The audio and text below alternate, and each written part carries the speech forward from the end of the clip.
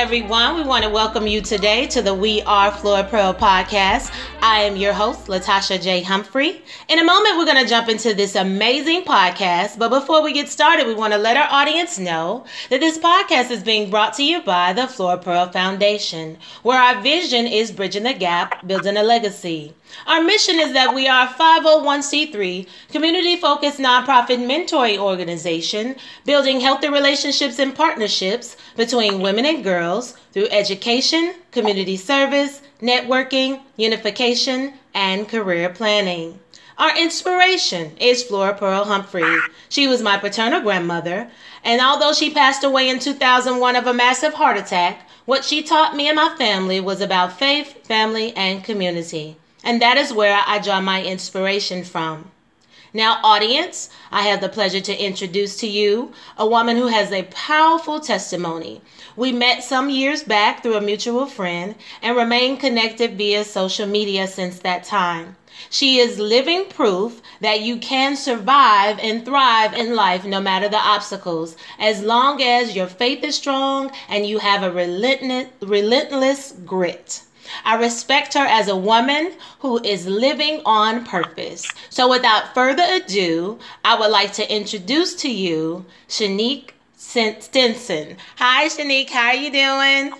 I'm doing great. How are you? Awesome. You know, it's such an honor to have you with us today. And if you would, just briefly go ahead and introduce yourself to our audience. Good evening, everyone. My name is Shnique Stinson, and I'm a resident out in the Center Point community, and I'm a teacher out in Mountain Brook, and I'm the parent to 4 handsome young boys, and I am a breast cancer survivor celebrating my 10-year anniversary this weekend. Woo-woo! Awesome. Yes. Look. Well, congratulations to you. Definitely on that. You're welcome. That's just really incredible. And so we definitely applaud you and give you kudos and on that. And just you being a 10-year breast cancer, and you call it the survivorship, that's really cool. And I have to say though that I feel like it's a lifetime breast cancer survivor, because there's absolutely no chance of it returning in your life. So that chapter is done. So yeah, we're done with that. But I definitely wanted you to share though, and just even kind of walk us through, when you found out about it, when were you diagnosed, and basically how you made it through that time, and then what has been the key to your success and you remaining free after it. Okay. Well, I was diagnosed back in 2007. In January of 2007, it was actually January, I think it was New Year's Day. I was taking a shower, and I was bathing off, and you know how you wash up under your armpits, etc. And I felt a hump in my armpit where, normally it's just flat and smooth, but mine had like a hump in it, kind of like, I guess then it probably felt like maybe the size of maybe a tennis ball, but it wasn't that swollen, but just the width of it in my armpit. Yeah. And so at that time, I had what some of us, maybe quite a few here in Birmingham, I'm not for sure if it still exists now with the changes to Cooper Green Hospital and everything, but I had a blue card. Okay. And I had doctors over at Cooper Green Hospital, and they diagnosed me there. And like I said, I found it. I called the doctor, and they called me in to get a mammogram. Got the mammogram done, and they did tell me they saw a shadow there. So they called me back in 2 weeks later, which is how the county works. You don't see everybody the same day or get a quick next available appointment. So 2 weeks later, I go in and I get the fine needle aspiration done. And they drew the fluid off, and they sent it off to the lab to be tested. And 2 weeks later, they called me back in, and they told me that it was positive, and they were going to do a biopsy on it and get the results to find out exactly what stage and everything I was in. So fast forward to the result day after the biopsy, which was March 1st, 2007, I was diagnosed with breast cancer at Cooper Green Hospital. And the doctor that I had then, I won't call his name, but he was a man. I don't mean to sound like Cam New. I might need to rephrase that. But, you know, men are kind of, you know, not as nurturing as we as women are. And he just walked in the room. He was like, Miss Stinson, he said, I have your results. You have breast cancer. And he turned around and he walked out the room. Oh, wow. That was it. And I'm like, what did he just say? My mom, she was sitting there with me. She was like, don't get upset. She was like, we're going to pray. And we prayed. And I was crying. And the nurse came back in. And she was like, are you okay? I was like, yeah, you just told me I had breast cancer. But that was it. He didn't tell me nothing else, you know. So leaving there, went home. I called my aunt, Thelma Webb. She works over at UAB in the cancer department. And she was like, okay, we got the diagnosis, but we're not going to accept it until we get a second opinion. So she was like, I need you to ask for your medical records. We're going to have everything sent over to Kirkland Clinic. And she said, I'm going to set you up with somebody, and we're going to get your medical records sent there. So that's what we did. Because at Cooper Green, they wanted to do surgery first.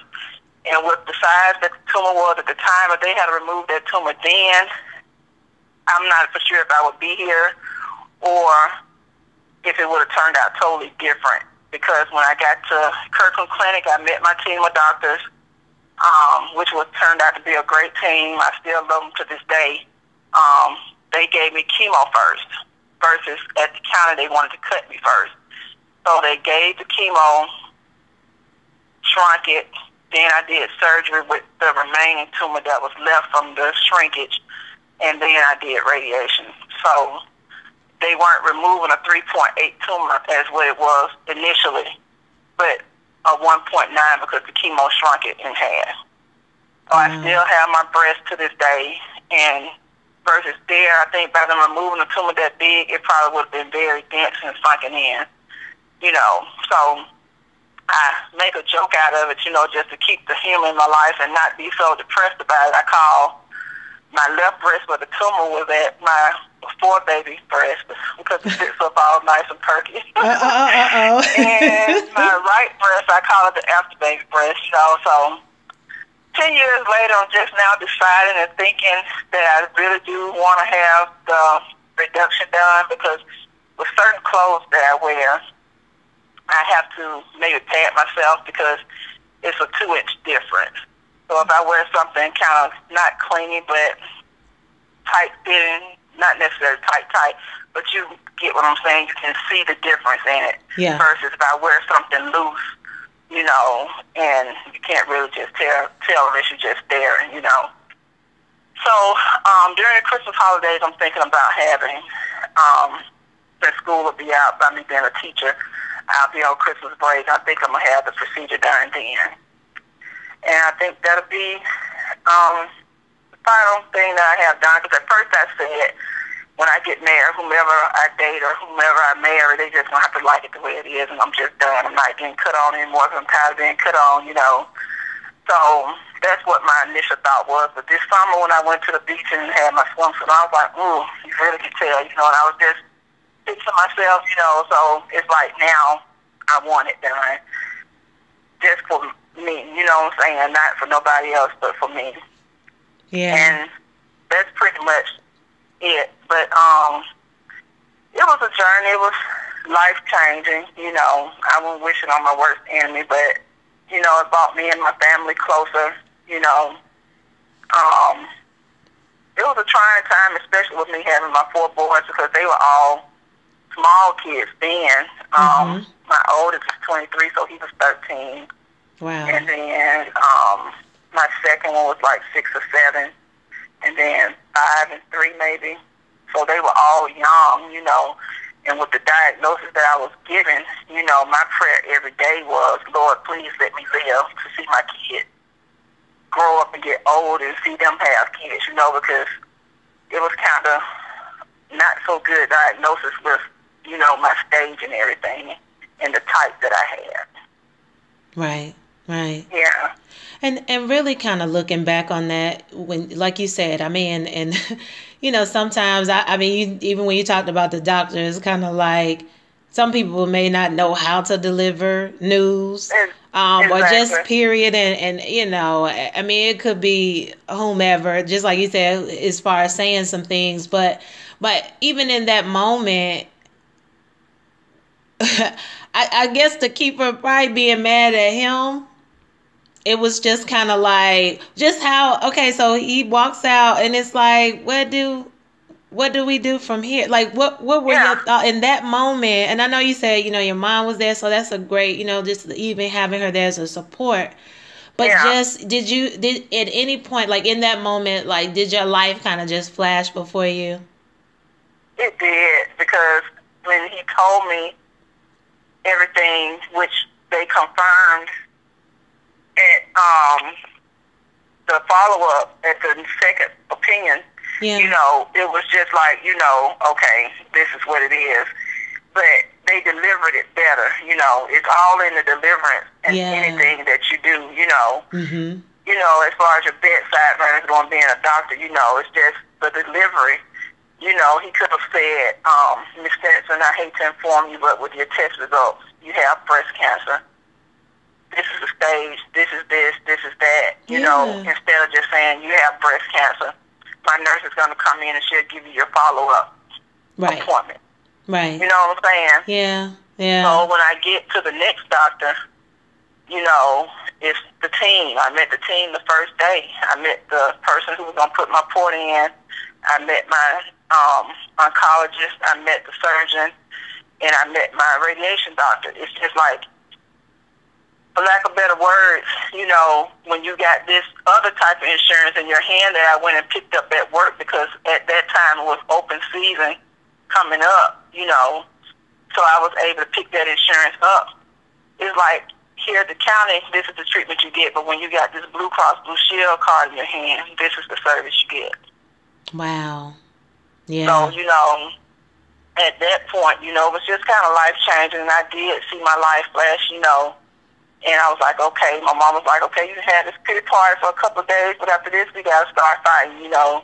And I did. I cried, you know, and I tried to keep my composure for my kids because, like I said, they were small. Right.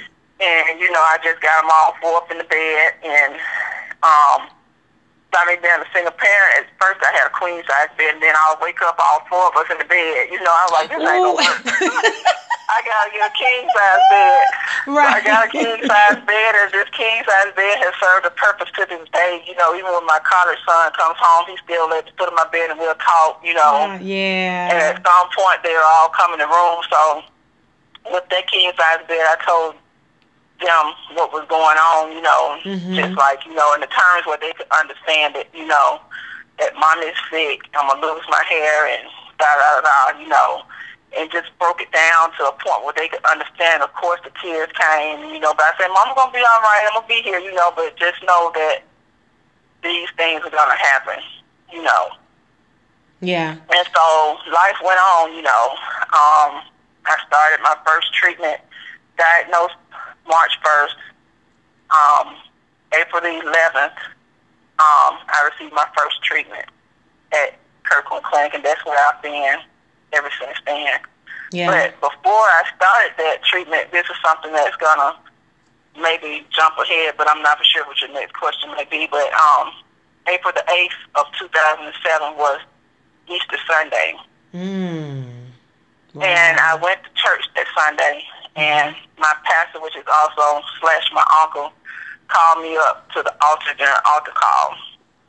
And you know how they do in the Baptist church, they anoint your head with oil. And he asked me, he said, do you believe that you can be healed? And I was like, yeah. And he was like, do you really believe that you can be healed? I was like, yes, I do. He said, raise your hands. I don't remember anything after that point. Wow. So for those who have experienced, you know, being purged, being under the anointing of the Holy Spirit, you know, that's what I experienced that day. And of course, when I got in the car, just how quick the enemy tried to come in against me. I looked in the mirror, and my face, it was just, looked like it was just shiny, like just clear and clean. But my eyes, they were spotted, like somebody had poked me in my eyes with a stick pin. Wow. And so initially, first off, Mama, did y'all let me fall and bump my head, you know? Right. And she's like, no, we caught you before you hit the floor, you know. And I was like, well, my eyes look like they're just bloodshot all over. So, of course, she's like, if it makes you feel better, we go to the emergency room. So we went to the emergency room.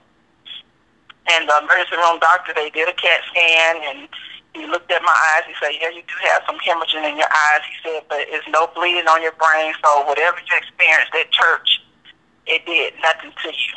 He said sometimes when you're vomiting and you're doing your thing, you know, you can bust blood vessels in your eyes. He said that's all that's happened to you. So, you know, sometimes now if I vomit, you know, or we vomit, you may get a little blood vessel burst because you're straining, so to speak. You know what I'm saying? Oh, wow. Yeah.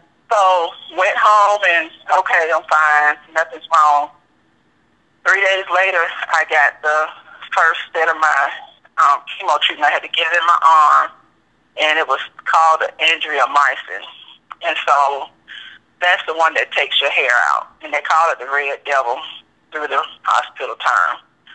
And he said, you're going to lose your hair in 3 weeks to date. True enough, I lost my hair exactly 3 weeks to the date. So May 1st, I had my port put in, my chest, and then I had my second chemo treatment through the port. Mm-hmm. But after the second treatment, they do a test to see, you know, how well your body is responding to the chemo. So my doctor, Dr. Andres Ferreros, he gave me the report after I got my second treatment. You can always go see the doctor afterwards. He was like, I've never seen anything like this before. And he was like, I don't know what to tell you. My mama, she was like getting upset and frantic. And he was like, no. He's from Colombia. He has a very strong accent. He says, no. He said, tumor already responded to chemo. Just after the second one. And he was like, you know, I never seen anything like it. Then she went to another level, you know. Right. Praise God. And like, you know, oh, I already knew it. She's like, my baby's been healed. So he's like, whatever your belief is, he's like, keep it up. He's like, because this thing is working. But he was like, she still has to go through everything. So I'm still having to be tested and go through all these drugs, which he said was poison that they were putting inside. So chemotherapy drugs are poison, you know, and they're made to cure us in a certain form. You know, sometimes it works, sometimes it doesn't.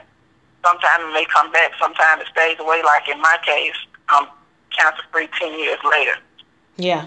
So, you know, but to say all this, I still had to go through the test with getting all the chemotherapy, the adjunctive drugs, and the Herceptin and the radiation, which burned my skin down to the pinkness. But with my grandmother's help, she mixed me up some cocoa butter, some olive oil, and aloe vera juice, and it brought my skin back just pretty on my neck and my breast. Aww. And I just had like a little spot just there, you know. But, so it's like you still, anything that we do in life, you know, with God, sometimes we still have to go through in order to get to the other side. You know, no matter how much it might hurt us, we still come out, you know, unscathed, but you go through. And it's just to get you through your test so you can have a testimony. So that's basically what I had to go through, even though, you know, with the burning of my skin and the surgery, which was my surgeon, she was great. When I tell you this lady cut me around my areola on my breast, and I mean, perfection, straight on the line. I mean, it's no scar there at all. Wow. The only thing you can tell is that it's like a little extension where the tumor was, you know, but it's starting to peel back out there. But, you know, you can just still tell that's where it was. But, I mean, no scar, no nothing. It's like you can't even tell, like I said, you know, you go through things in life and God will take you, you know, but you just have to have faith and believe, and, you know, you'll come out on the women's side. That's all I can say, about that. It was a test, and wearing no bras to work and doing things, walking around with gauze on, to keep the dust and germs from getting on the skin. And that's another thing, some people go through chemo and they barely are able to get up out the bed during the day, but I worked the whole time I was receiving chemotherapy, except for the day that I went to go get treatment. I worked a half a day, and that usually my treatments were on Wednesdays. So that Thursday I wouldn't go to work, I would rest. And then I would be back at work. I would have some vomiting, throughout the day, and my teacher, co-teacher who I work with, she's like, just go in the bathroom. I got the class. You just go.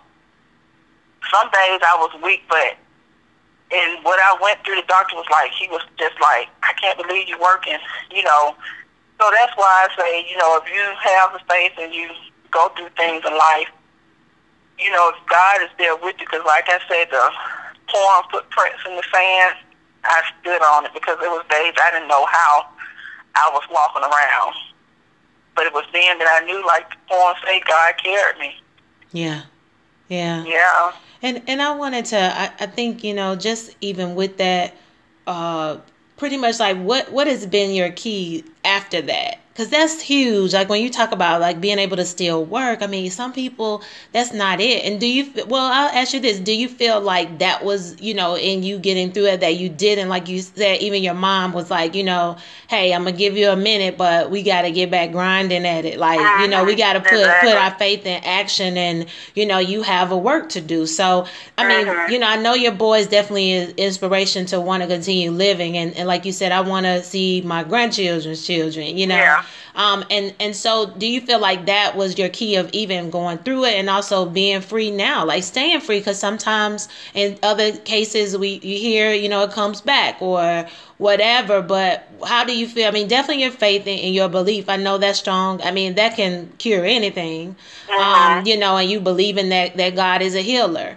But with that, how was that grit? Like, cause that's why I said in the intro, like that relentless grit, that's huge with still working and, just like you were like, I'm not giving up. Yeah, I'm not. And that was the thing. I had to keep pushing. And like the doctor said, you have two things that were on your side. And he said that was my race and my age. Because like I said, I was diagnosed at 31. I turned 32 that July. I was diagnosed at March. I turned 32 that July. And my race, he said those were two things that I had in my favor. And he said, I'm going to tell you another thing. He's like, this is mind over matter. He was like, if you come in this with a negative thinking, he said you're going to have negative results. Okay. And that's what that thing in life. If you think negative, you're going to have negative results, because you can't do anything in life or, speak things in your life and you still have a negative tongue, where it's like, you're saying, okay, I don't have no money, but you're still working. So what are you going to do to continue to get that money, to make it increase, Yeah. So it's just like the scripture in the Bible says, faith without works is dead. So if I didn't have the faith and believe that I knew God was a healer, and I knew I've heard these stories, and I knew I've heard these different things about what he could do, then of course I'm going to think, okay, God, I know you got me. I'm going to read my healing scriptures. I'm going to do this. And I'm just going to believe. But at the same time, if I had that negative thought in the back of my mind, then of course, it's not going to work. Yeah. So you have to stay positive in everything, And of course, sometimes it gets us down, but you still just have to believe. Absolutely. And so I just think that was my biggest thing, my belief, and that he wasn't going to take me away from my kids, and that I was going to make it through. And that's what I had to believe, and that's how I had to live. I just kept going like I knew it was there. Yeah. And sometimes even now, Latasha, it's so surreal, because I know that the type of breast cancer I had, and the way my tumor was, and all the negatives that I had against me at that time, besides the two positives that I had, I could have been just gave up, because when they come to you and they tell you, okay, you have stage 3 breast cancer, triple negative, HER2 positive. Those things right there. And then the size of the tumor, triple negative breast cancer, that's one of the worst types of breast cancer that you can have. You know, and then the stage that it was in, and then it had spread from my breast to my lymph nodes. So when I went into surgery, okay, I'm thinking, okay, Lord, I'm just trying not to freak out. So when I told the doctor when I got there, they had already set me up to get a lumpectomy. So when I got in, I was like, okay, you know, if you see anything else, what are you going to do? She was like, when we get there, we'll do it. She's like, if I have to do anything else, I'll wake you up and I'll let you know that we have to do more. Okay. So when I'm going into the operating room, I'm looking up and I'm just thinking, I'm repeating 20, 30 songs. And when I looked at the operating room number, it was 711. Okay, so I went into surgery, and I come out of surgery, go to the recovery room, and guess what my room number was? What? My room number was 811. Oh, wow. So, you know, 7 is a number of completion. Yeah. And then the number 8 is new beginnings. Right. And the 1... So I'm like, okay, Lord. And I told my mom, and she was like, oh, my God. And I was like, yeah. So that's what I always remember. I was like, okay, God, I've completed this journey of my breast cancer. I'm in the surgery. I'm going to wait on my results after the surgery, and they tell me what was what.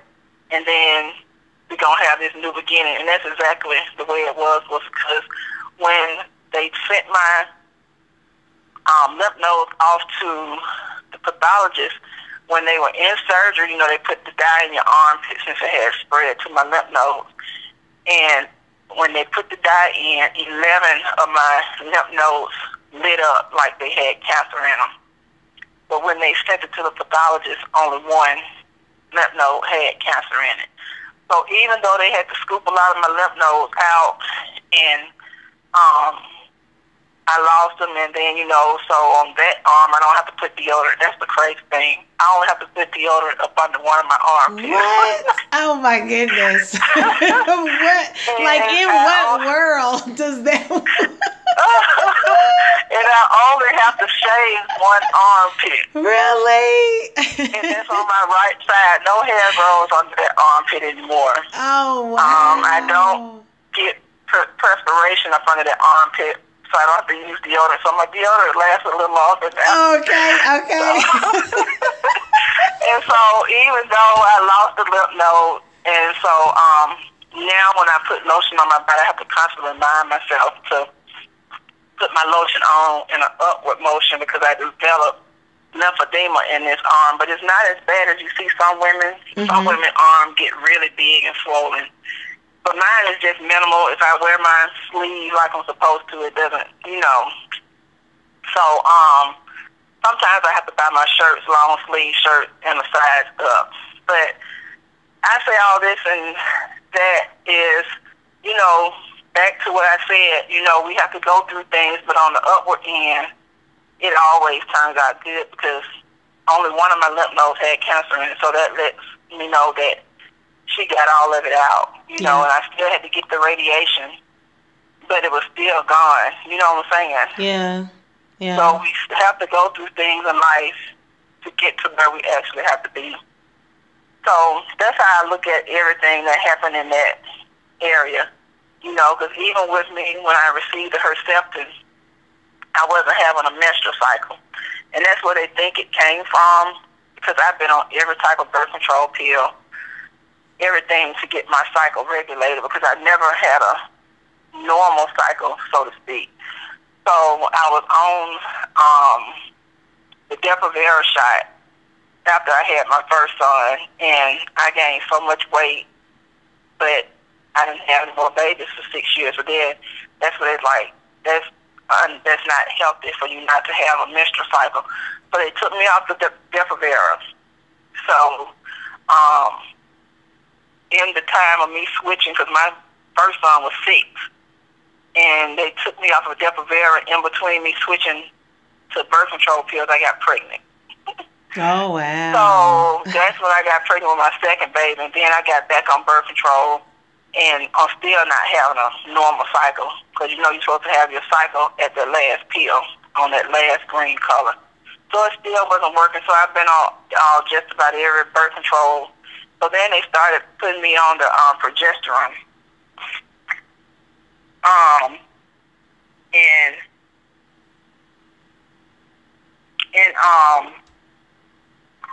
had to take the first pills for the first 10 days of the month, and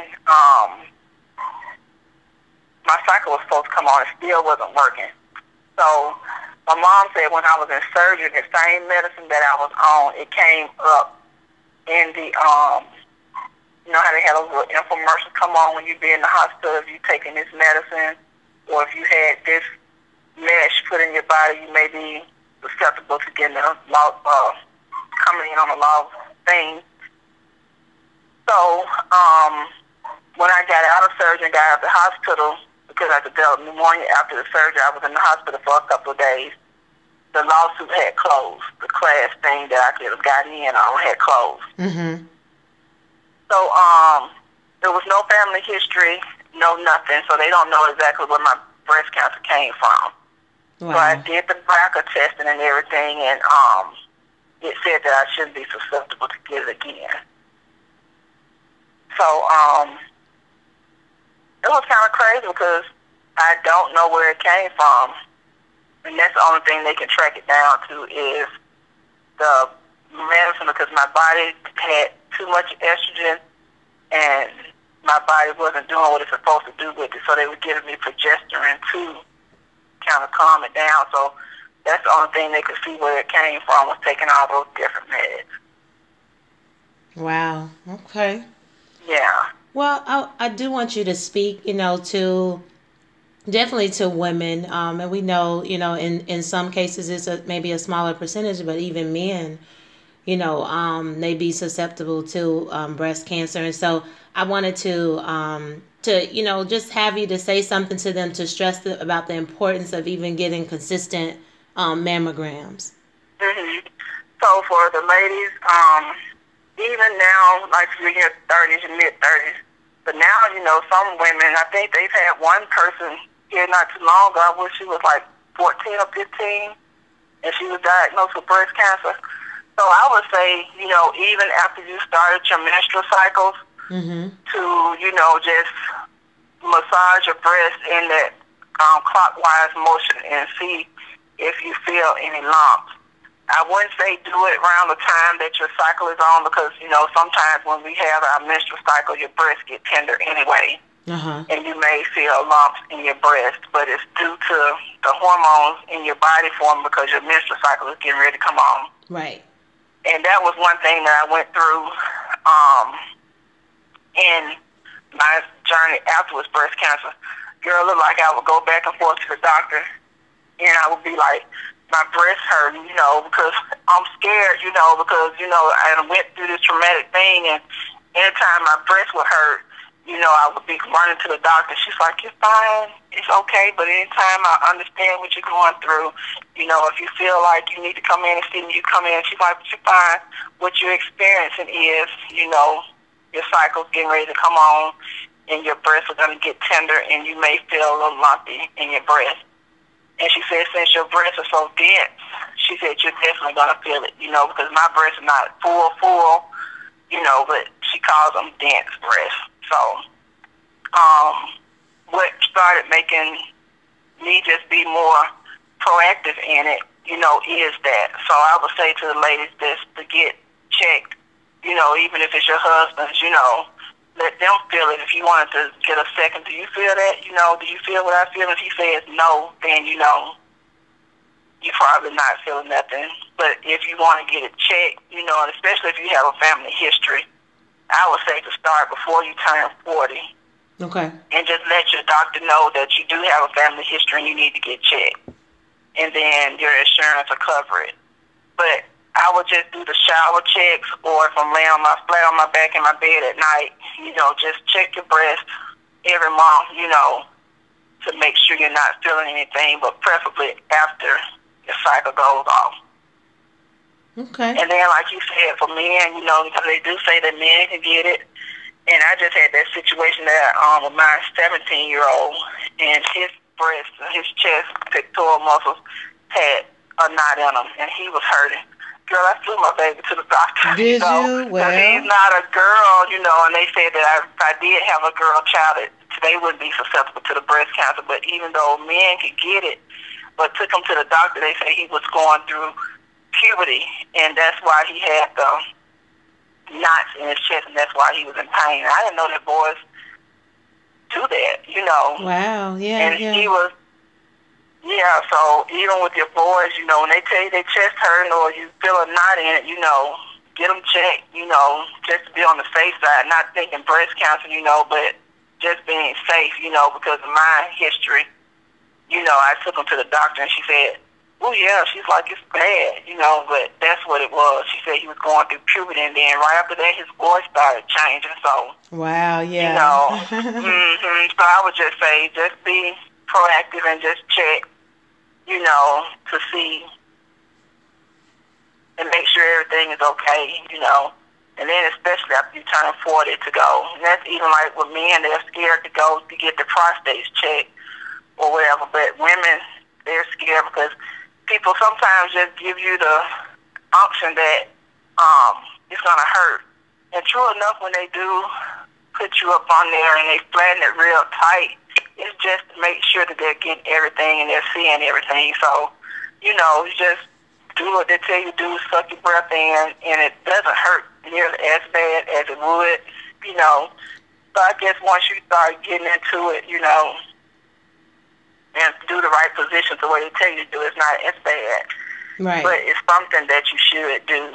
Yeah. Especially after you turn 40 if you don't have family history. Yeah. And I just see, even for me, I recently went, and I was, the machines, I guess, from back in the day. I know they talk about those, but that one I got, I'm so very grateful. It's a 3D where I go. So they were just like, the machine is totally different, but they said it, back in the day, it was just horrible. So I said, praise God for new technology. Exactly. But just like the one I have, it just flips you around. Don't flip you around, but it just turns, and it just mashes it in. But like you said, it's not hurtful like it used to be. Yeah. So I said, if they could, endure back in the day, I think we can, endure what it is now, because it really isn't anything. Just like you said, it is a hold your breath, and they'll tell you, well, okay, I'll tell you when you can stop, when you need to hold your breath, or, and it's worth, to me, it's worth it. Just like you were saying, do it for your family. Find a reason why, that's beyond yourself. And I feel like, that would be a reason for you to do it, even if, you may be afraid. I mean, and I think some people, because they don't want to know, it's the fear of, if I do, I'm giving permission for it to happen. No, you're giving permission so you won't have to deal with it, So I definitely agree with you, about just go get it checked. I mean, just do it. Yeah. Okay. Well, we're going to segue into the topic as it relates to culture vibes. And, Shnique, I actually want you to touch on something you mentioned, dealing with Cam Newton. With the comment. and so I really want you to touch on that. I was just thinking about it, I hadn't actually seen the footage, but I did hear about it and exactly kind of what was said. And they quoted him and how he said it. And so have you seen it, or did you actually saw him say it? Yeah, I saw it actually today when I got on the computer on my lunch break, and I was looking at it again. I just saw the comment, yesterday. Yeah. But I just actually saw the video today. And to me, like I was telling my coworker, I would say that I watch football and I like football, but a route, I wouldn't have called it a route. You know what I'm saying? Okay. And my boys, like the question she asked him, I can't remember her exact words, but she was like, something about your routes. What do you find helps you with your routes, or something to that effect? So he was like, you know, and he had this little smile. You know how he got his little swagger, you know. Mm-hmm. And it could have made you think, if you knew, or if you know, were in your feelings, you would have been like, yeah, he being kind of snubbing her, you know. But to me, being a female myself and a woman, I wouldn't have knew what a route was unless I would have researched it. You know, and if I had used that term or language with him, if he had said that, I would have been like, yeah, you know, I researched it, you know. But her being a sportscaster, whatever her title is, you know, and her using that word, you know, I think he probably could have worded it a little different. But me, myself, I don't think it should have been taken as offensively as it was, you know, and now the man is losing money from off his table to feed his family, all because of something that he said, you know. Right. And I think it was kind of blown out of proportion. Just like Fox 6 yesterday, they had the poll on there, and it asked, do you think Cam was out of line? Do you think what he did was unacceptable? And, you know, like 6 or 7% said no. You know, I just think it was totally blown out of proportion. You know, and if you probably asked her, you know, depending on how long she's been doing it, I'm quite sure she probably did research what a route is. Because my boy played football, and, you know, when they guard somebody and do that, they be like, man, did you see how I faked him out? You know, that's the way I understand it. I wouldn't have knew what the term route was. I wouldn't have worded it like that. You know what I'm saying? By me being a woman, because I don't know what a route is. Right. Men probably know what a route is, and I'm not even for sure if a man probably would have called it a route. You know, and that's probably why he got kind of, you know, was smiling and like, why should you use that term? Well, you could have just said like, but I guess like I said, she probably be a professional, so she probably had to research what he's doing and say the word route. But me, as talking with my boys, I would have been like, dog, you faked him out when you was running down the field. You know, you went that way, you went this way, you know. That's just me in my way of looking at it. Yeah. But, you know. And I guess I want to ask this too, you know, with that, because I did hear about him losing some, and I saw another friend on Facebook posting about it, because they compared, you know, of course, what he did versus what the president said, and was like, you know, he loses, she worded it kind of like, you know, this is what happened, then he loses endorsements. But it's like, this is what this person said, and then they become president. She was like, America, like, you crazy. You know, because and then they even went so far as to use, they done went back and studied her, went back on her, and where she used this racist comment towards some guy at some college when she was interviewing him. Oh, my. And, you know, like, what was done to her, you know, did you all do anything to her? So now the race card is coming in. You know, he's black. He done lost his endorsement. But that wasn't a racial term that he used. She used a racial term with the guy on college that played football, and she still has her job. So, you know, it's like this climate now, you know, of race, and it's just, I think you said you were going to ask the question about that. Yeah. I won't talk about it. Well, yeah, no, I mean, you could go ahead, like, with it, I definitely want to, with the climate being racial, you know, just, you know, what are some things you know, you believe, like, can be done to be helpful to move us towards the right path? Because that's really what, I mean, I know people, you know, I guess, like, those who oppose even the race card, you know, they'll say, well, you know, you're using the race card. But sometimes it's blatant racism. Like, it's not something you got to try to figure out. Like, is that racism? Like, it's like, no, you're not, or it's a double standard. It's a not you're not treated the same way as this person. Like, you know, and it is what it is. Like, you can't make some stuff you can't make up. It just is, this is what it is. But you know, what are your thoughts on, like, you know, what are some things that could be helpful to move us in the right direction?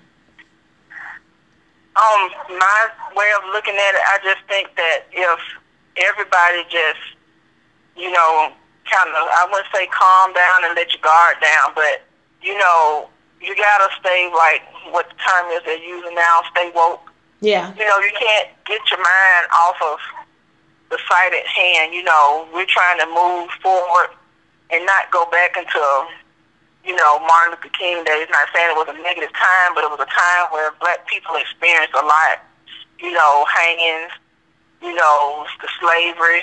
And to me, it's just a different form of what we're going through now as to what the people went through with the whippings and the beatings then.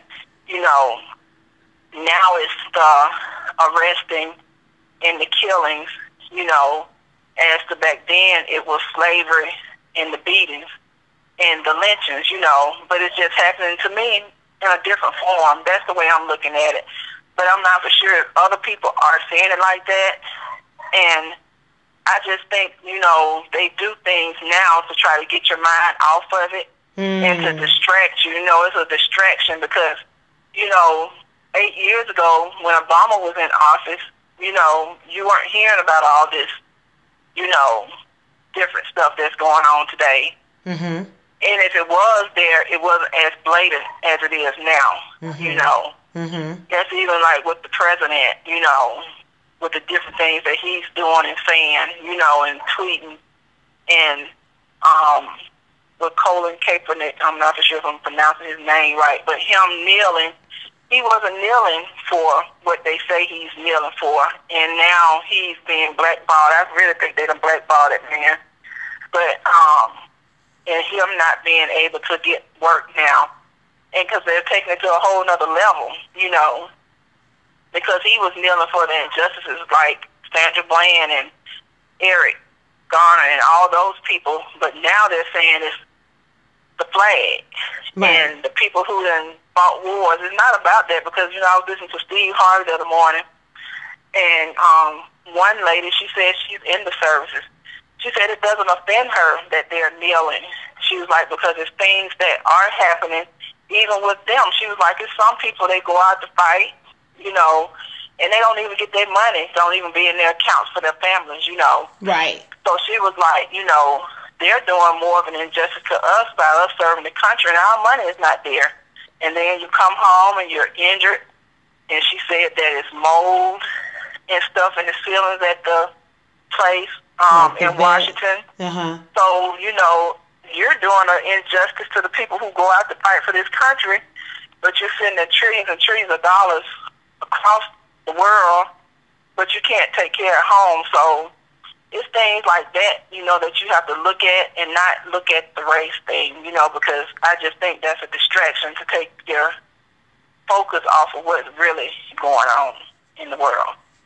Yeah. Yeah. You know, so, you know, just like they saying Donald Trump is racist and he's bringing all the people in, and then the Russia situation, and then now you got the thing that went on in Las Vegas, and, you know, they're saying that it had to be the government because he couldn't have loved all those letters.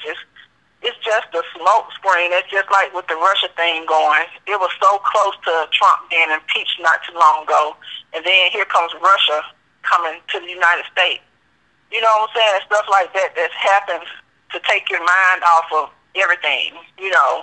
And like this now, I just think it's a smoke screen to take your mind off of what's going on in Puerto Rico. And you got a president in office who claims he didn't know that Puerto Rico was a part of the United States. Really? You know, it's like things like that make you think, you know, what are we doing, you know? It's like the Twilight Zone. Yeah, you know what I mean, it really like you like okay, or like that show Punk'd used to be back in the day with MTV. It's like, where is Ashton Kutcher at? Like he gonna jump out, Kutcher, like he's gonna jump out of somewhere. Cause this is a joke, y'all. Video like we're gonna wake up and then exactly. And then as far as our people go, you know, we can't get too complacent, you know, about just standing in one place. You know, some might say, why have you been a teacher for so long? And you know you're not making enough money to do the things that you need to do. It's not that I've gotten complacent. It's what I love to do. You know, a child needs to be taught because they're the future. You know, I just can't, or we can't just let them raise themselves, because that's what's wrong with the kids now. It's like, I saw a video on Facebook the other day, and it just took me back to the saying that my grandmother used to say, it takes a village to raise a child. Yeah. You know, and people, you probably saw on Facebook too, but the kids were at Sunrise Point at the bus stop, and they was running back and forth in the traffic. And one of the tenants in the apartment complex came down, and he was like, y'all need to get out the street, you know. And he was saying parents need to get up out the beds and go stand at the bus stop with the kids, you know, like if their parents gone to work, and they, you know, because we had plenty of latchkey kids back in the day. I was one. Yeah, I was too. You know, you had to come home and wait till your mama got home, and you better not touch that stove. You better eat something that's fixable. But, you know, even me, I had to leave my oldest son at home, my second oldest, and I told him, don't get on that bus until the bus comes. His bus comes. And lo and behold, this lady who I'm now friends with and did not know at that time that she was watching my baby get on the bus while my oldest son bus came. And she was like, you probably didn't know, you know, it's been plenty of mornings that your son bus came, but I stood here and waited with your baby while his bus came, you know, because she knew he wouldn't have had a way to school if he had waited on his bus to come if it wasn't running on time. And me and her are real good friends now, and our boys have played football ever since they were little, up until now in high school. When I saw him playing basketball now, but she watched my kids for me while the bus was coming, and because I had to leave because I had to be to work at 7:30. Yeah. So she was down the bus stop. So I say all this to say, you know, we have to help one another. You know, if I got to be to work, you need to make friends with your neighbors. Everybody just go about their busy way and do things, and they just walk in their house, close the door. They don't get, but the world is so crazy now. You're scared to get to know people. Like where back in the day, if I did something at school, and if my neighbor knew about it, they're going to whoop me, then I'm going to get a whooping when I got home. That's the way it was back in the day. But now you take somebody else's kid, you're going to be dead. Yeah, pretty much. Because they don't want to fight you because you don't put your hand on their kid, and the parents don't want the teachers or the principal to whoop the children at school. They done took the paddling out of school. They done took the Pledge of Allegiance out of school. And if you pay attention, that's when everything started going bad. I think, you know, back after the space shuttle thing, I think I was in I went to high school in 92. No, 88. So the space shuttle thing was like in the late 80s, wasn't it? Was it 88, 89 when the space shuttle crashed? And then shortly after that, they took the Pledge of Allegiance out of school. And then that's when they had the Columbine thing. And ever since then, all this stuff has been transpiring because you took God out of school. You can't take God out of the equation. So, you know, it's just a thing, you know, where you just have to pay attention to the signs, you know, and if you don't pay attention to the signs, that's at anything in life. If you want a stop sign, you're liable to have an accident. So if you're not paying attention to the signs, then you're going to have an accident in life. And I think that's what's happening now. Yeah. You know, nobody's paying attention. Everybody's just doing their own thing, and whether it's race or, you know, whatever, your livelihood, you know, you're just waiting on somebody to hand it to you. You know, you have to get up and you have to go try to get it, you know, whether you have to work 2 jobs, because even now with me, you know, I might do a little sitting job on the weekends or maybe through the week, you know, just to have extra money, you know, besides what I make, you know. And like I said, you know, you just have to look at the whole big picture, you know. And my grandma used to tell me you have to think outside the box. You know, you can't always just be going about life, you know, just doing things the same way all your life. You know, you have to think, you know, in different ways so you can get different results. That's what she used to always tell me. Well, I definitely agree. And, you know, it's something about those grandmothers. They usually, you know, just have those, I call those pearls of wisdom to share. Yeah. So that's just, because I be like, Lord Jesus, I miss my grandma so much now, because she used to give me some negative wisdom, you know, to get me through, you know, especially when I was in my relationship with my last 3 boys' dad. and I would call and I would ask her some things that she would say, you know, would just be so profound. You know, like, you going through life using a tablespoon, you should have been using a teaspoon. If you're using a tablespoon to do stuff, and you should have been using a teaspoon, you're getting too much, that's why it ain't right. You know, that's like if you're using the wrong size thing to make a cake, the cake ain't gonna turn out right because you're doing it wrong. So, you know, in life, you know, we do stuff wrong, and that's the reason why it don't turn out right. And when she told me that, I was like, what the heck? Right. I was like, that makes so much sense the way she broke it down, you know.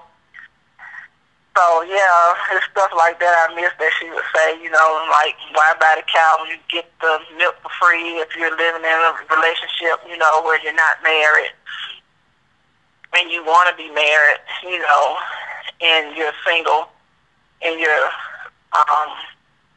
African-American female, you know, and you're just waiting like me, myself now. I'm ready to be married, and I feel like I've cleared all the things up in my life, and I've made and forgiven people for things they may have done to me. And I feel like, you know, I've cleaned myself up. One man, I forget what his name is. I want to say he's up under, what the man's name is, Joel Osteen. You know, the black minister that comes on. Yes, Pastor John Gray. Pastor John Gray. Probably so. I'm not for sure what his name is. He did a thing on Facebook Saturday morning. And oh my God, I was sitting at the barbershop with my boys getting their hair cut, and I was like, I get tired of coming to this barbershop, Lord. I was like, when is my help me gonna come? You know? And girl, his sermon came on. They had a little clip of it on Facebook. I was on Facebook while I was sitting in the barbershop. And he was like, some of us always go into relationships and we're not clean. And he was like, you can't go in a relationship with baggage. You know, he's like, if you're clean, if you're dirty, you need to get clean. And he gave the story where his daughter had an accident in her pull-up, and she tried to clean herself up and said she had stuff everywhere.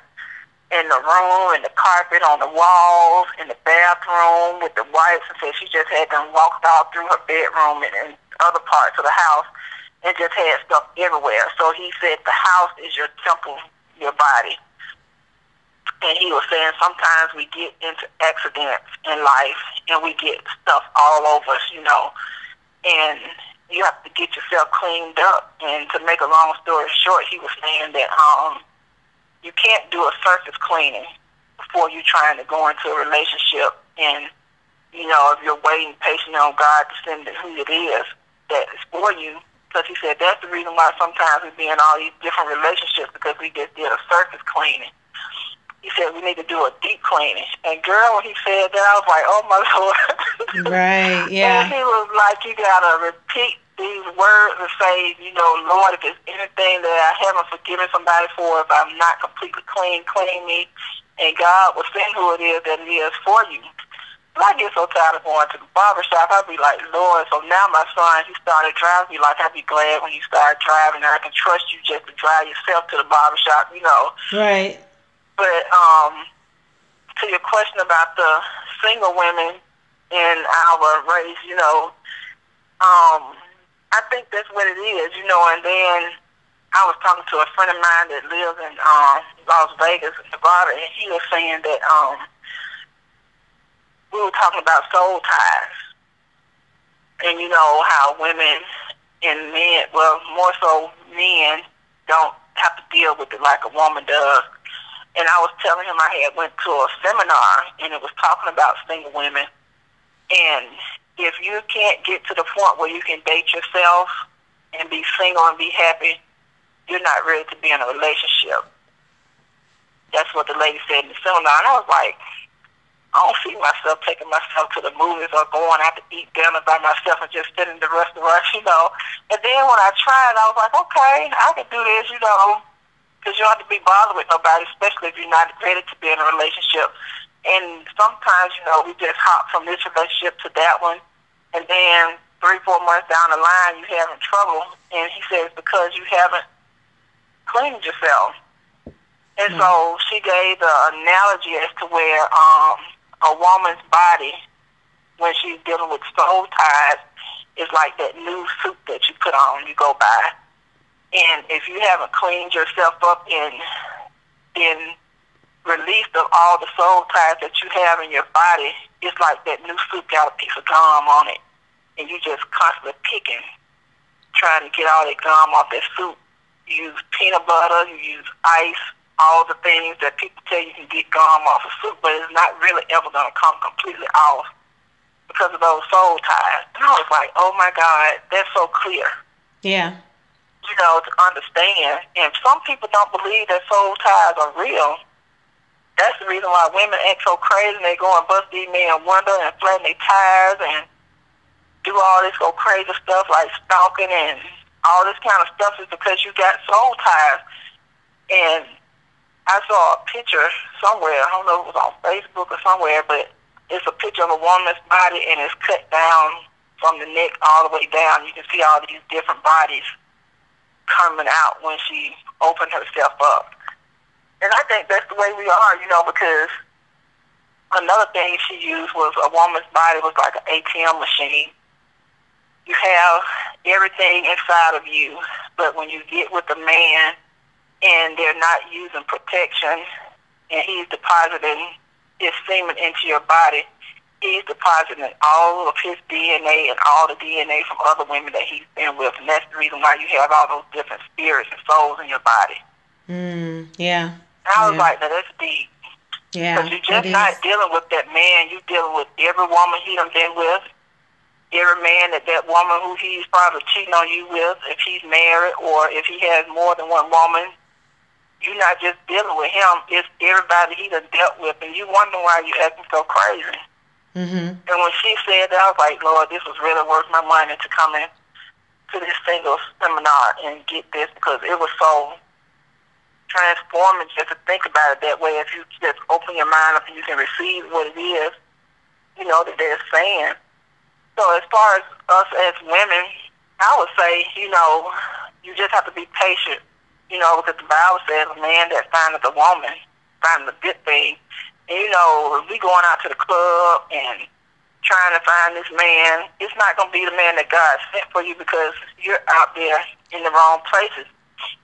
And I'll say this with myself because it was like a light bulb for me. And I was like, I go to work. Back then I was going to school and church. And that's all I did. And a friend of mine told me, she was like, how you going to find you if that's where you at? You got to put yourself out there, you know, but not in the places that you would go to find the wrong person. She said you might see them at Walmart, you know, but if you're just going home every day, you ain't going to meet nobody at home. You think you're going to come knocking on your door, you know. And I was like, that makes sense, you know, but it's just so much different now from when, you know, you first started dating guys. It's not the same. People take you out on a date now. You don't want nobody coming to your house. You want to meet them there because people come to your house, they start stalking, you know, or you can't get rid of them, or even kidnapping and killing. And all these people meet people online and going on dates. You know, it's just a change of time. So you have to be careful, you know, and that's just common sense. But at the same time, you know, just take the time to get to know a person. You don't just have to be so single and I don't want to say desperate. I don't want to use it too harsh, but you know, to just, and me now, I don't bring nobody around my kids. If I'm going out on a date, I'm meeting you out and about.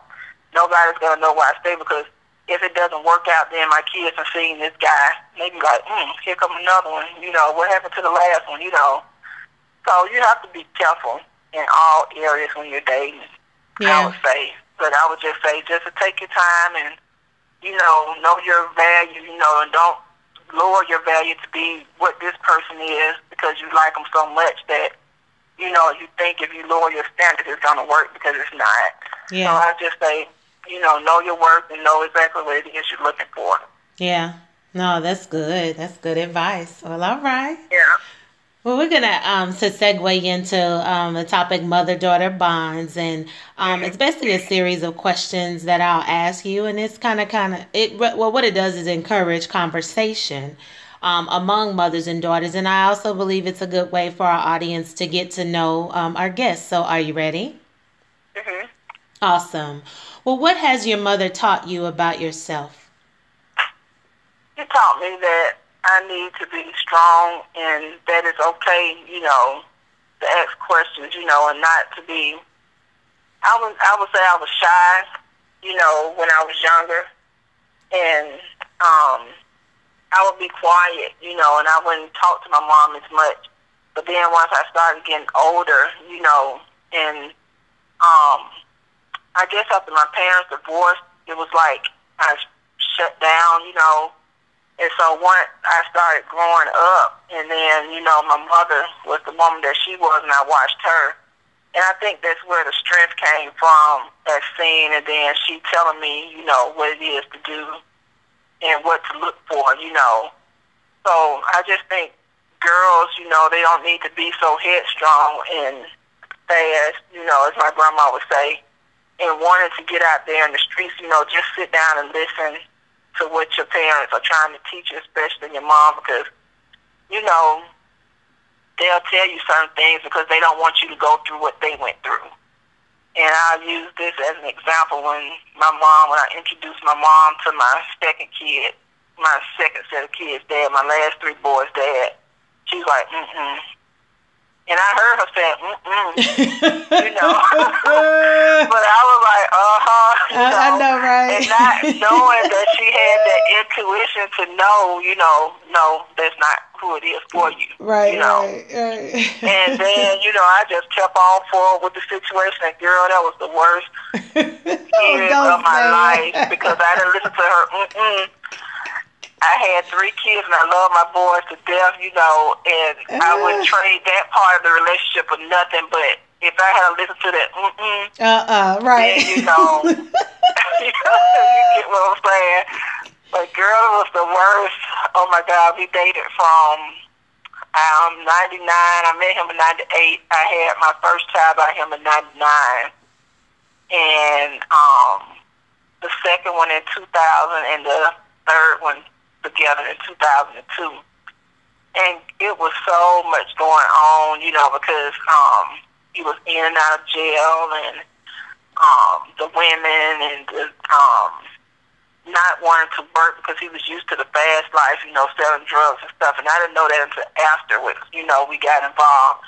And I was like, you have to get a job or you're going to have to go, He got a job, he started working and everything, but it was just like he was so used to that fast money, he didn't want to work for real, But then he started getting in the habit of working and everything, And another thing my grandmother taught me was you never give a man an ultimatum. And I gave him an ultimatum in 99, end of 99. I told him, I was like, if we don't get married and you're going to have to get out. We're not going to be living together. You got to go, Girl, that boy went and got a ring and just to shut me up talking about the marriage thing. And so, we were making plans and whatever.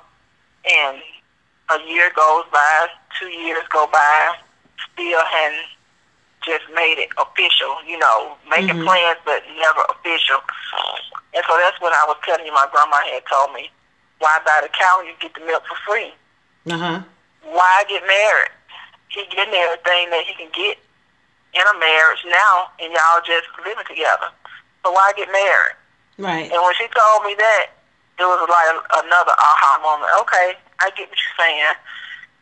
And so, fast forward, second baby, third baby, and, that's when it started getting just bad, And I was like, one New Year's in 2005 it was, I think, that we broke up. And I said, Lord, if you get me out of this relationship, I would never go back and pick it up again. I said, I just need you to get me out. And girl, I went to church that night. That next day I was in jail. Wow. And that was the way I got out of the relationship. My grandma was like, you weren't specific in your prayer. I know. What'd you say? I was like, what? You said you weren't specific. She was like, you just said you didn't care how he got you out of this relationship, just get you out. And I got out by going to jail because, honey, when I came back home, I was a packing sister. I mean, I packed all his stuff up and took it to his sister's house. So my thing is when you start seeing the warning signs, whether it's verbal, physical, mental, it's time for you to go, you know. Yeah. And that's the point that it had got to for me. It started getting physical, verbal, you know, lying to my mom about this and that, you know. And I just had to let it go, you know, because it wasn't worth it, you know. And it's just bad. So I would tell the women too, you know, don't just accept anything, you know. You know what you want, and if that's not what you're being given, then you need to move on. Sometimes it's easier said than done, and it also depends on your strength, which is you get from your mother. If you see your mother getting beat on all the time, you might think that that's the norm. Or if you see your mom working, doing all that she can do to make ends meet, then that's what you pick up on, you know. And I really believe that, you know, whatever vibe is given, that's what you get, you know. Okay. And I think that's why so many young girls think it's okay to be in a relationship where they're being beaten because their moms probably took that, you know. And that's all they know. Because if their mom didn't tell you, you don't let a man put their hands on you, then you're not going to know that it's not okay. Right. You know. But if your mom and your dad taught you, which is why what my dad always did tell us was that we were beautiful. So if you've heard that on a constant basis, when a guy comes to you and tell you that, you be like, okay, thank you, you know. But they be like, oh, that's all you got to say? And I be like, I heard that before. It's not going to make me drop nothing no quicker to be with you because I was given that every day. You see what I'm saying? Yeah. So if a girl wasn't told by her father, her mother, that she was pretty, or, you know, what her worth was and what she don't have to do is listen to a man say, then she knows what to not fall for. You get what I'm saying? Right. And I do want to... girl who hadn't heard that she's pretty from her father, then when a man tells her she's pretty, she's going to accept that and she's going to run with it for whatever it's worth. Right. You know? Yeah, and so a man only tells you, and you probably heard before, what you want to hear. And if that's what a girl wants to hear because she's never heard it before, that's what she's going to be looking for. Right. And I did want to ask you, though, but how did your relationship with your mother prepare you to become the woman that you are today? I think it prepared me, like I said, by her being divorced and then having to raise us by herself, you know, just with $200 child support, which is not enough by any means, you know. Even back then, you know, just seeing her do what she did and everything, I just think that it prepared me. And sometimes I think I'm too strong because even when I see what I went through with the breast cancer or what I go through now raising my boys, I don't feel like I can break down. I can't, you know, crumble. You know, I got to keep going, keep going, keep going. And then if you do that, you know, when you really need the help, there's nobody there because they see your strength all the time. They never see you weak and vulnerable, you know what I'm saying? Mm-hmm. So I think the strength is a good thing, but still at times you need to let somebody know that you need help as well. And I don't think it's pride as so much. I just think that's what I know, you know. And it's never to give up, never to stop. All right. Well, what keeps you... Oh, okay. What keeps you grounded? My boys and my belief in God and everything. And reading my book, I read every morning. I think I've read it now 2 times. It's the 31 Days of Praise. All right. So it's a different, you know, thing that you read every day. And another book that I like to read is called God Will Carry You Through. Okay. And I also still journal every day, and I'm 43 years old. That's awesome. I still like to write in my journal. You know, it kind of keeps me saying that's my way of releasing on paper. Okay. You know. That's so good. yeah, I like to write in my journal. So those things, I think, you know, it keeps me grounded. Cool. And reading my Bible in the morning. Sometimes, you know, even after the breakup with him, you know, I had to fall asleep with the Bible sometimes, you know, just to keep me where I needed to be, because, you know, sometimes you get in that little crying spell and be like, you done wasted all this time with this person when you could have been doing something else. You know, it's just another point of things that you have to go through to get where you need to be, because if you don't learn a lesson, then you really just did something just to be doing it, because you always, I think, should learn a lesson through something that you've gone through, so to prepare you for the next phase, you know. Right. Okay. Yeah. Well, what is something that every woman should try once in her lifetime?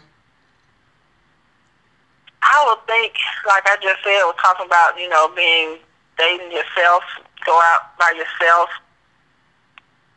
And, you know, and I feel like if you can do that, then I think you're on the right path, you know. Okay. So, yeah. All right. Well, what superpower would you like to have? Superpower? Yes. I think to be able to see what's coming next. You know, then it won't hit you so hard when you get there. So I think just the ability to be able to see what's coming, so I won't be so surprised, you know. But then, you know, if you think about it that way, then that wouldn't be an element of surprise, you know. And I think that's another thing that keeps us, you know, guessing and wanting to see what's going to be next in life, you know. It's not being able to know everything, but I think that would be mine, to be able to Would see. you like to have? Okay. What's the most important lesson that you've learned within the last year? Within the last year is to be able to pay attention to the things that are going around you, you know, and not take everybody for their word. And something I'm dealing with now, you know, and that's rebuilding my credit. And I could have been further along, you know, and I hate to bring this up, but I had went to a bank, and the man told me, he said, well, I wouldn't want to arbitrarily tell you to get this card when it might not be beneficial to you. And I was like, okay, well, the lady told me I need to get a secured credit card. So why would he tell me not to get a secured credit card? And when the guy broke it down to me, who I talked to, and he's really good with breaking things down. When I call him when I need help, because he's real deep into building your credit. And he was like, they don't want us to know what it is that we can do to get on top. They want us to see us completely stay where we are, because if we get that wealth power, then they know that we're on the right track to becoming something greater. And I got to thinking about that, and I was like, oh my God, I said, that's kind of crazy, you know. But then when you just look at it, you know, why did he not want me to get a secured credit card if that's what's going to help build me up? Right. So that lesson that I learned that day is that you can't just listen to everybody, especially when somebody's told you what to do. And if they send you in the direction which is telling you to do something and you can't get it, you need to find another way to get it. So that's the lesson I've been learning as far as the past 6 months in building my credit power. And I would tell anybody now that my credit score is up and I'm able to get things more than what I didn't have, don't ever, you know, take your credit for granted, you know, because you need it. Because you can't get anything without it, you know.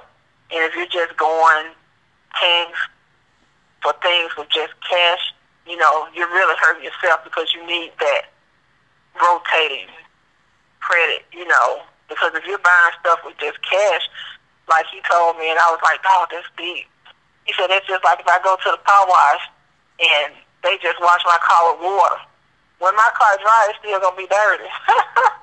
True. And I was like, wow, that's That's deep, you know. Because he said everybody knows that you need soap to clean stuff, you know. So if you need credit to get what you need, you can't just use cash, because cash is just like water putting on dirt. If you don't put some soap on your body and clean your body, you still gonna stink when you get through taking a bath. So to speak. And I was like, wow. I said, that's deep. Because you can't just wash your body with just water every day and think that you're going to clean yourself, because you still going to have a smell because you didn't use the dishwashing liquid or the washing powder to get whatever it is that you need to get clean. So that's a lesson I learned, and it's just something, it's mind-blowing what the credit, how much credit can move stuff for you. You know, because some people think, oh, I bought this with cash and everything in my house paid for, you know. But if you don't have that rotating credit that these creditors are looking for when you're trying to buy a house, you ain't got nothing, because you done paid for everything with cash. Wow, that's and good. It is so important, you know, now that I'm learning that lesson, and it's just been a 6-month time just sitting down listening to him and him just breaking things down, you know, to a form where I can understand it. It's been enlightening, you know, just to know that you can talk to a person, you know, and they are able to connect with you and tell you the things that you need to learn, because other people probably won't tell you what you need to know because they don't want you to have it, you know. Okay. Awesome. We're going to move on to the topic as it relates to community service, and I wanted you to share a few ways that you're giving back to the community. I would say more so through my church. We have, you know, clothes drives, you know, where I've been cleaning out my closet and just taking things that we can use to give to other people, and we do the bags for people during the holidays, you know. And that's one way that, you know, we've been helping. I've been helping deal with, even, you know, just stepping out a little more, doing things differently, you know, through the community. So I would say, like, for the food drives that we do at our church and the clothes drive. Okay. Awesome.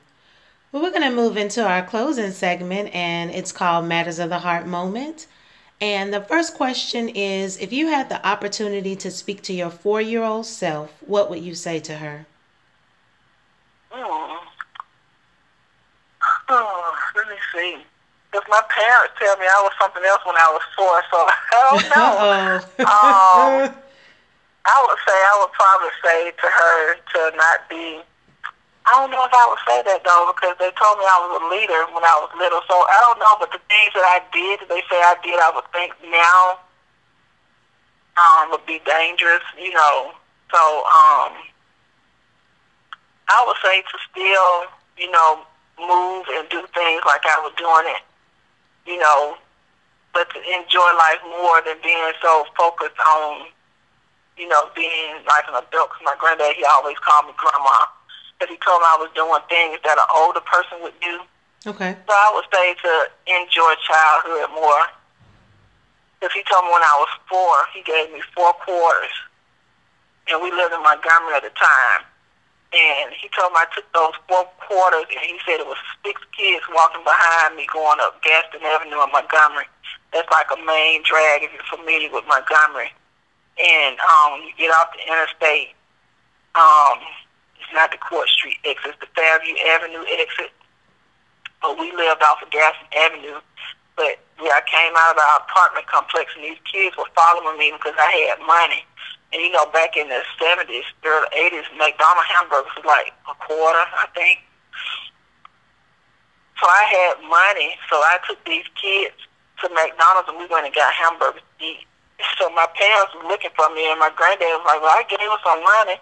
And so they was asking the neighbors, and they was like, yeah, we saw them going that way. And my granddad, he could tell the story. He was like, well, Grandma, you had those children. You was gone, and you took them up there. And they came to McDonald's, and they looked for us, and he said we were standing up at the counter trying to get some hamburgers. Wow. So it was that, you know, I wasn't being a child, you know. It was like I was doing something that grown people would do because I was always wanting to take care of others. Yeah. So I would say, you know, just be I should have been a child more, but I guess that was just in me. I don't know. And even still now, I'm a nurturer, and I try to look out for people, you know, and then you still don't get that back, you know, like you do. But I think it's just always been in me to be a nurturer and to try to help others, you know. So that's basically what I think my answer would be, to enjoy your childhood. Okay. Well, who inspires you? Oh, let me see. My mom and this lady that I know. And she's been a good friend to me in ways that she probably didn't think that she has been. And she's a breast cancer survivor too, but she used to live in the neighborhood that I used to live in. And she would come by my house, and she would blow the horn, and me and the boys would be outside raking leaves or whatever.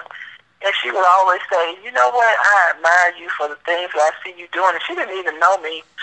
And then I had my breast cancer surgery. She would come over, and she would help me fold my clothes and just do something. Even now, she'll pick up the phone and call me and or invite me over to her church or whatever to come fellowship or whatever. But she really inspires me because she always have an uplifting word, you know, for me. And then as far as my mom goes, she's just been there day one, you know. And then with my breast cancer treatments, you know, she was there. I mean, she only missed only one, and then that one she missed, she had somebody there with me, which was her best friend, come in to take me to my treatment. So, yeah, great inspiration, you know, and I always will be appreciative for everything they did. So that's my mom and Minister Zathia Turner. Okay. Yeah. Awesome. Well, do you have any last-minute comments that you'd like to make? I would just like to say, you know, to everybody, you know, in the wake of things, you know, just keep your head up and try not to lose focus of anything, you know, that's going on around you. Just keep focused. And just try to be inspired by your daily actions, and just to always try to get a lesson out of the things that you're doing on a daily basis. Awesome. Well, Shnique, you know, we definitely want to thank you so much for being with us and just being so transparent. And thank you. I'm willing to just share. So it's been really awesome. Thank you. Thank you for the invite. I appreciate it. Oh, you're welcome. I think a few years ago you probably got this out of me. Well, I'm so glad that we think that I'm growing, you know, especially, you know, in my talking. You know, I took a speech class at school.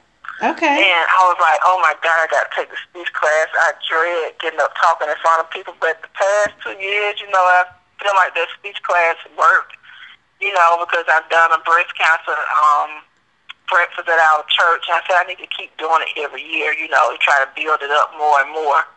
And then we had a women's conference at our church, and I was like, okay, I was over that. So it's like every year, you know, it's like I'm seeing a little bit more budding, you know, going on and growth, you know. And it's just funny, you know, how God, you know, grows us and matures us. And I always say he's fickle, you know. I always can find the humor in something that I go through, and it's a lesson, you know. And I laugh about it, you know, because sometimes, you know, some people can't find the humor in it, you know. But, yeah, I've been seeing it grow, so it's a good thing. Yeah. And I enjoy it. Good. Uh-huh. I know, you too. No, I mean, that's great. And I mean, I appreciate you for being transparent and sharing that, you know, because somebody else, I just believe that, you know, when given opportunities, it definitely is to encourage someone else to add value to them, and someone will hear it and it will help them have courage, you know. So that's what it's about. It definitely is about giving back, and this is your way, you know, to give back. Well, at least one of them. So I appreciate you for sharing. Yeah, absolutely. I appreciate it. Thank you. You're welcome. You're welcome. And our goal, and our goal at the Flora Pearl Foundation is to always be a blessing to all of those that we come in contact with by operating with the spirit of excellence. We want to thank you all so much for listening today, and you can visit our website at www.florapearlfoundation.org. We look forward to spending time with you all each week, and we will talk to you soon.